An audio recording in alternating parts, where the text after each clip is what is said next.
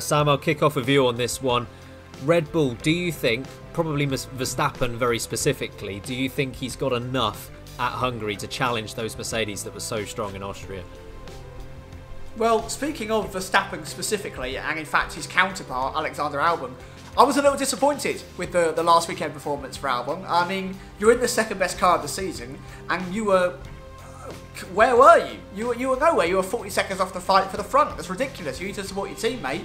And we're going to a track now that is a bit of a safety ground for both Red Bull and Mercedes. Both teams alike have always done very well around here. It really suits both cars. The Ferraris always languish, of course, in that straight line speed, which I don't have anymore either.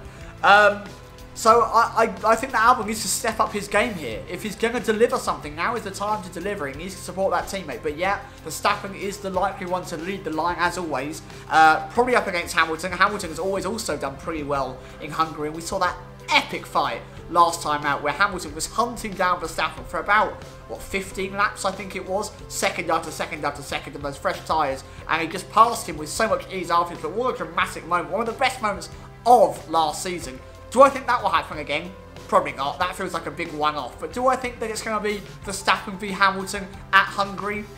I'd like to think so. Red Bull do have upgrades rumoured to arrive. I think that Red Bull's downforce once again is always fantastic. And the Honda engine deficit, although it is smaller in this day and age that we have here in 2020, it's not going to be as impacted, I don't think, by the straight line speed that you get around Hungary. Of course, there's only one proper straight. It's the start-finish straight. One of the shortest start-finish straights that we have. I think it's around the same length as Australia, very small.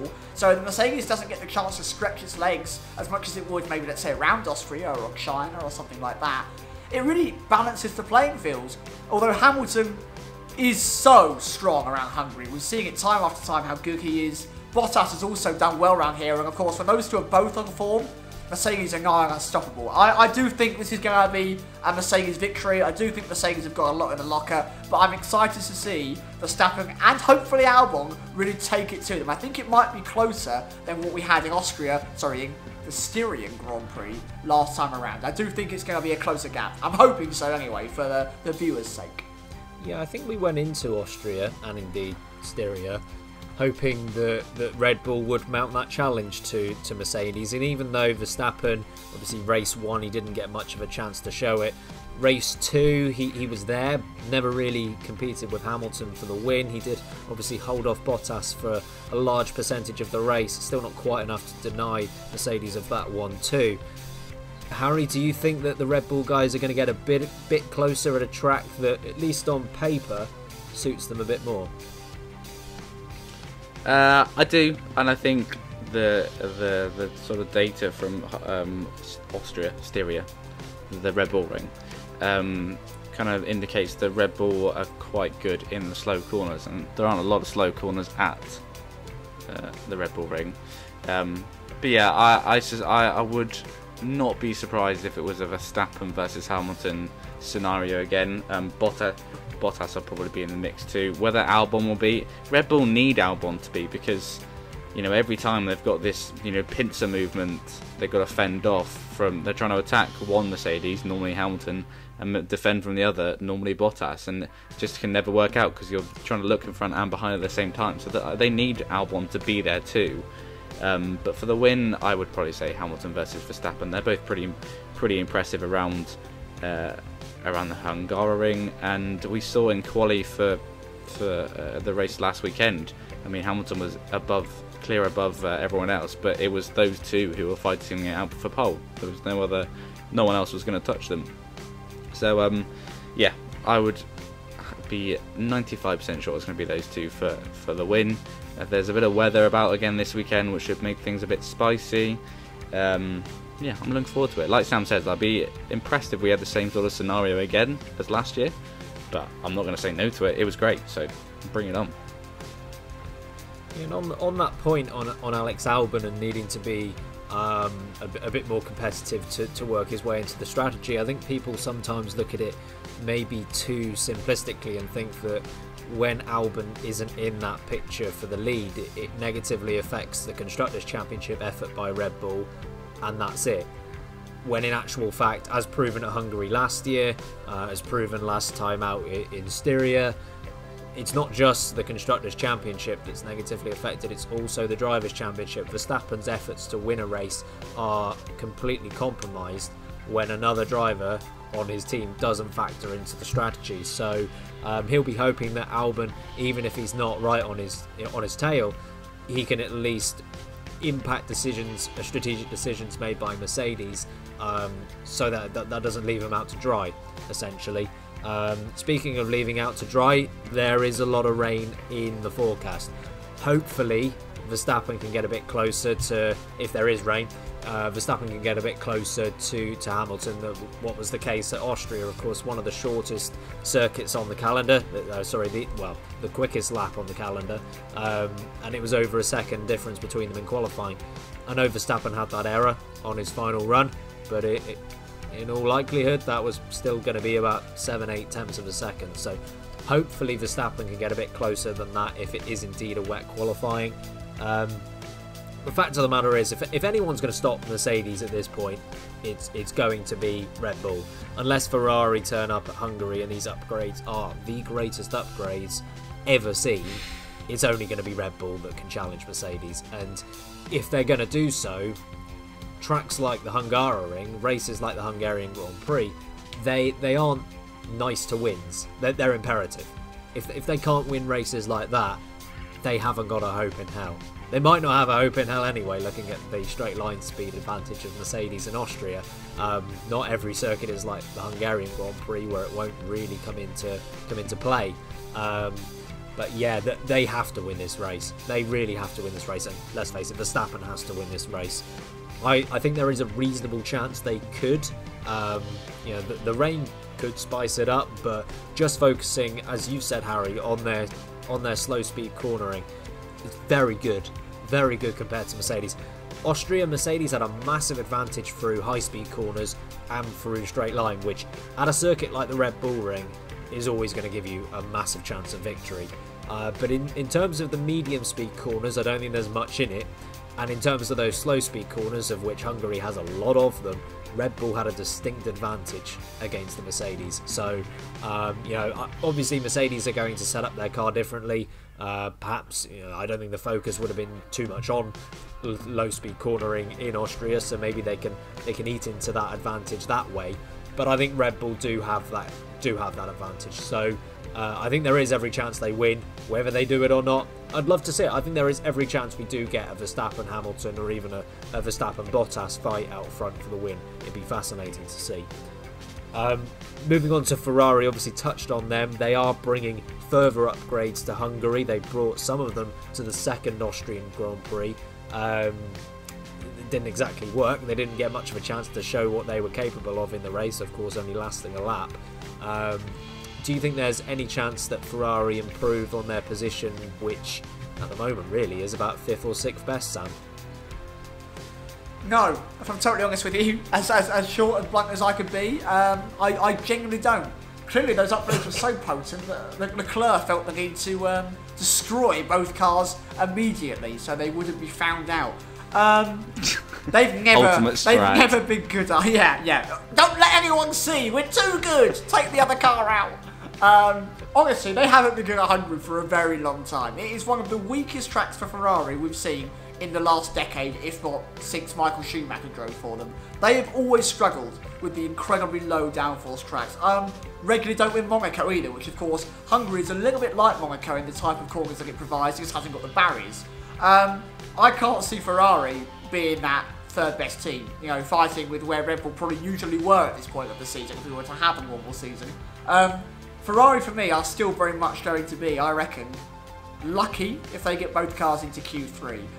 The Renault engine seems improved, and both Renault and McLaren, especially Renault if they can sort their overheating issues, seem strong. McLaren have had 2 fastest laps out of 2 races. They've got pace. They need to work on their race pace a little bit, but their qualifying pace is fantastic. And the Pink Panthers, they're fantastic. Perez is on great form, and Stroll's even doing a good job, which is great to see. So it's really, really difficult, I think, for Ferrari to almost break back into that top 2 or 3 teams. They've got the money, they've got the resources, they've got the team.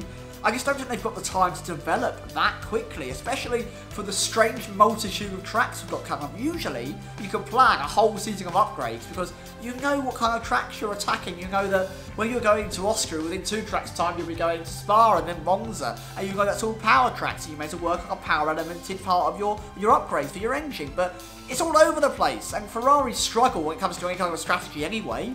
So I don't think they're going to be able to bring the correct upgrades to apply them properly, and by that point when they have applied them, would have moved on to somewhere else, and I don't know how relevant they'll be. I genuinely think the Ferraris are at max the 4th, maybe 5th fastest team, and I think around Hungary, it's really going to show, and it's going to be a tough weekend, I think, for Leclerc and Vettel. Yeah, of course, neither... On both of the Austrian Grand Prix weekends, they didn't get 2 Q3 appearances. Vettel fell in Q2 on that first run. On the second run, it was Leclerc that didn't quite make it. Harry, upgrades coming, adding to the ones that were already there. Is it going to make an impact? I mean, for Ferrari's sake, I hope so. Yes. I think they will do better than they did in Austria. I don't know whether that will be anything to do with the upgrades or not, but I think the general feeling is that through corners they're not too bad. For whatever reason, whether it's a draggy car or a lack of engine power or both, it's not very good on the straight. So I have a feeling that Ferrari will be improved in Hungary. I don't see them jumping up to, they're not going to be back to 3rd best team or anything. I think they'll still be fighting it out amongst, Racing Point, McLaren, Renault, as Sam said. But yeah, for their sake, they need to not have they need a clean race, and they need to, make sure these upgrades do work and at least bring them closer to the front 2 teams, to Mercedes and Red Bull. So I think it will be a better weekend. I think they will both make it into Q3. I'm not saying they're going to be 5th and 6th, but I think they'll both scrape through this time around. But yeah, for the love of God, Ferrari, please make these damn things work. Yeah, I was going to kick off this point and say it can't get much worse for Ferrari, but knowing them, I'm sure they'll give it a go. I mean, it could get worse. It could get worse, but I don't think it will. I agree with you, Harry. I think it's a shame for them in Austria that they weren't at least able to get some on-track experience with those partial upgrades. Even if they were going around in 19th and 20th for 70 laps, at least that's some sort of exposure. They've just got no idea whether they worked or not. So they're basically going into Hungary, trying to work that out, as well as the other upgrades that are coming that were scheduled for this Grand Prix. Yeah, that they seem to be very much lacking in terms of engine power. That they were really down, as were the other Ferrari-powered teams in Haas and Alfa Romeo. That's going to be much less of a factor in Hungary. But I think the narrative that they are bad on the straights and okay in the corners isn't wholly true. In low-speed corners, they're still not very good. They're arguably not quite as bad as they are on the straights, but they've still got a long way to go, even against the midfield rivals, let alone the guys at the front. The one area their car does seem to be okay is medium speed corners, and Hungary does have a few of those, to be fair, so they might benefit. I think they will have a better weekend, partly due to the upgrades, partly due to just the car being suited to the track, which I know historically it hasn't been a great track for them, but I think the car's completely transitioned in terms of what it's bad at, so I think they will have a better weekend. I actually think they will be slightly ahead of Renault and McLaren, and I think they will be the 4th best team behind Racing Point, but I don't think there will be a huge amount in it. So instead of just being bad at cornering, they're now just bad at everything, it's a great development choice from Ferrari, a team that spends hundreds of millions of pounds on the development of their car. Good job, guys. Scathing. I mean, we do speak about Binotto and whether his position is under threat at all in a recent video we've done, so do check that out. Let's move on to some bold predictions.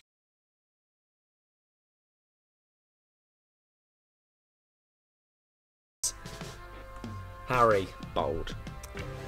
you said that Lewis Hamilton wouldn't be on the podium last week.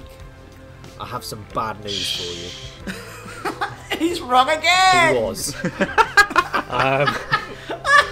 What have you got this? I'm sure you're going to have a winning week at some point. So please, what is your bold prediction for Hungary? We've been doing this for about, I don't know, 3 years now? Maybe around 3 years, and I can't believe I've not got anything right. Latifi getting a point in the first race is So about as close as I've ever come. Yeah. Yeah, so we just spoke about Ferrari, and I have said they're going to be improved, and I do mean I think their pace will be improved, but I don't think either of them are going to score points. Well, Ooh. it's a nice and easy one for you to get your first win. No Ferrari scoring points. I know they've been bad, but that's bold. Yeah, I'm not saying they're going to crash into each other. Yeah. Yeah. I mean, I can get on board with that, to be honest. Interesting. That's a good shout. I mean, it sounds weird, but at that point, if that were to happen, you would almost want it to be because of a crash. Because if that's on pure pace, I think that's more worrying. True. Okay. Anyway. Okay, no Ferrari points from Hungary if you're listening to Harry. If you're listening to Sam, his bold prediction is what? I'm going down the Harry school of thinking here, so I'm definitely going to be wrong. I don't know why I'm taking advice off a man that's literally never got this right. I think that George Russell will score his first Formula 1 championship point in this weekend in Hungary. Ooh, Good lord. George! Oh, George! all right. I don't know. It could happen. He nearly made Q2 there last year, didn't he? So He did, yeah. maybe it will happen. I've actually gone down the same sort of route, Sam, but I haven't gone for George Russell. I've gone for a driver and indeed a team that have been pretty much as slow as the Williams. So I think it's a pretty similar prediction. I think Is it Ferrari? I think Kevin Magnussen will score points this weekend. Oh, it's Haas, the other Ferrari team. Yeah. I would love K-Mag to get some points. I would absolutely love to see him score some points. He deserves it, just for being so Norwegian. Is he Denmark? Is he from Denmark. Denmark? I've offended another country, everyone! Fantastic. Oh! Well, Thanks for the thumbs up and comments, everyone. I've actually changed my bold prediction. My bold prediction is now that Verstappen will win on the basis that he's Somalian. Oh, God. I'm not going to be allowed to travel outside the UK soon. You can already? Wow. Sorry to K-Mag and to Denmark and to Norway. Alright, poll 1, 2, 3. Harry, who have you got? Pole, I'm going to go for Maxi Verstappen. He got his first pole here last year. I think he's going to repeat that. But then for the race win, going for Lewis Hamilton, followed by Maxi Verstappen. And then P3 will be Valtteri Bottas. Alright. Sam, who have you got? Oh, it's so boring, but I'm almost going for literally the same thing. Apart from pole will be Lewis Hamilton. I think we're slightly overestimating just how good that Red Bull's going to be. That Mercedes is breathtakingly good at the moment. So I think Louis Ham takes another pole position. I think Louis Ham takes his 86th career victory. I think Max Verstappen goes into second place. And I think Walter Porridge 47.9 loses the Championship League but finishes in third place. Okay, I'm going to go for a blessed pole position. I'm going to go for Lewis Hamilton. But I've got faith in the Red Bull. I've got Verstappen winning the race. Ahead of Hamilton in second, and I can't believe like my predictions are actually the most exciting for probably the first time ever. I've got Sergio Perez getting third. Oh, the pink Mercedes! Yeah, I think we're going to get 3 teams on the podium. You'll drive into Albon. Yeah, probably. Oh, bunning again! Yeah, Alex Albon will be in a podium spot, by the way, but he'll end up crashing into something.